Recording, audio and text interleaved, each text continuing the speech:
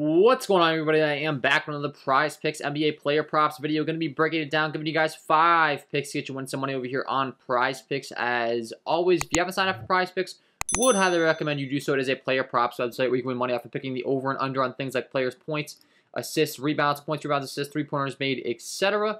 Go ahead and use that promo code KJK DFS to receive an instant match deposit up to $100 today. Again, that is code KJK DFS. Go ahead and lock that in. Get that free money offer and start winning some money over here on Prizepicks, guys. So let's get into it. We got 2 teams that are facing a 3-1 deficit, the Chicago Bulls and the Denver Nuggets. It's do or die for them. So we're going to be taking advantage of some of their props. The guys that I expect to be running out there for a full lot in a minute to the guys that are going to have to, quite frankly, do it all if their teams are going to have any chance of surviving. That's going to be kind of the theme of the video you can see as we go along here, but for good reason. And the first game we want to talk about is the Chicago Bulls taking on the Milwaukee Bucks here.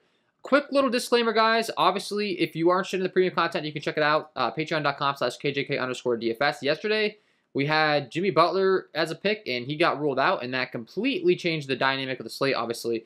The Miami Heat were without Kyle Lowry and Jimmy Butler, so a lot of the stuff that I said in the video did not apply. Sometimes weird stuff like that happens.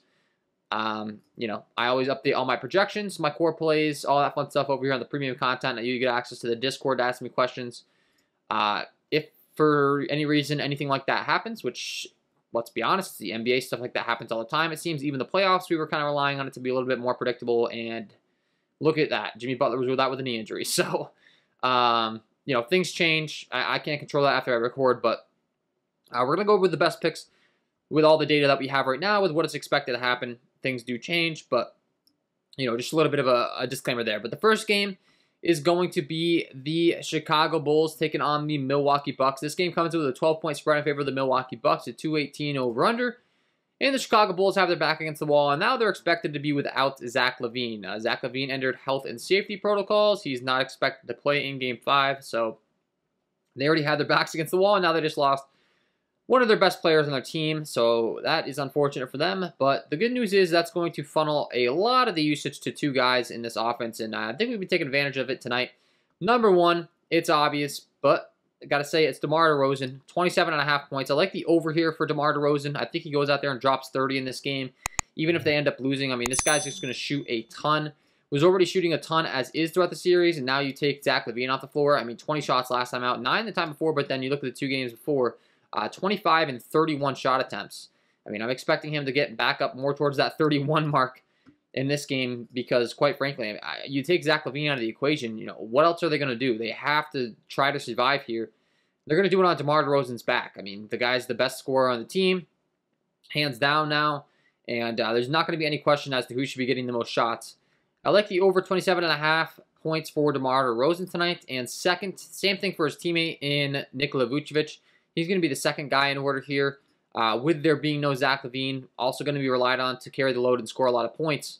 And once again, facing elimination, I mean, the guy's got to step up, but I do like his over point as well, over 19.5. Cleared this the first 2 games very easily, 19 points the time before, and then last time out kind of laid a dud. But once again, you take LaVine off the floor. I mean, look at the shot volume that LaVine was taking up before. 18, 13, 13, 19. Those shots are going to automatically funnel elsewhere. And I expect them to funnel all to DeMar DeRozan and Nikola Vucevic. I mean, they got to score. They're the 2 studs on the team now.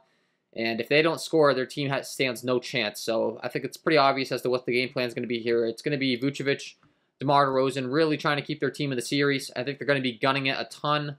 And I like the over 19.5 points for Nikola Vucevic in this one.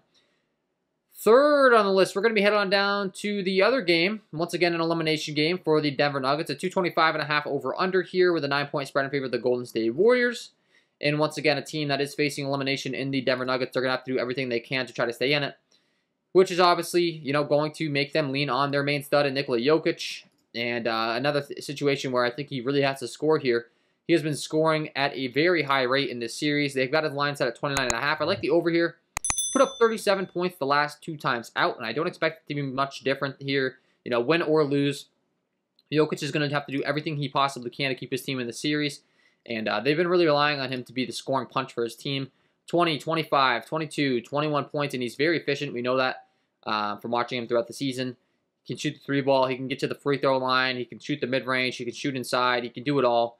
And he's playing 38 minutes, in competitive games here. And regardless of whether the game, once again, they need to win to stay in this. So I expect him to play in the upper 30s once again. And I expect him to be able to go out there and put up 30-plus points. So I do like the over on Nikola Jokic points. And I do like 2 of his teammates as well, once again, with them facing elimination.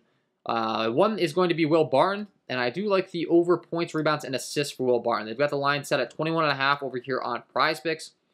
He's cleared that in 4 of his last 5 games. Only one he didn't was the last time out against the Golden State Warriors, where he only put up 12 points, rebounds, and assists. But do expect him to be out there on the floor for the upper 30s in minutes at least, if not 40-plus here. I mean, he's played 36, 31, 34, 32 minutes each of the series. I'm expecting him to be out there in the upper 30s in this competitive game.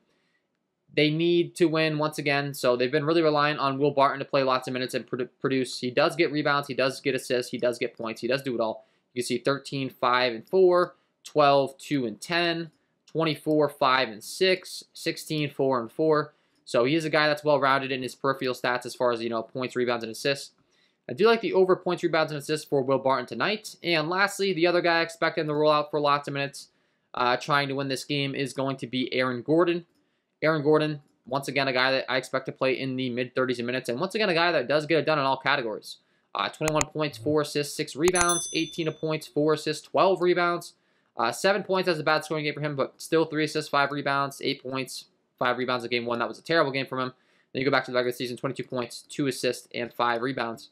Once again, I do think the points, rebounds, and assist line is pretty friendly for Aaron Gordon over here.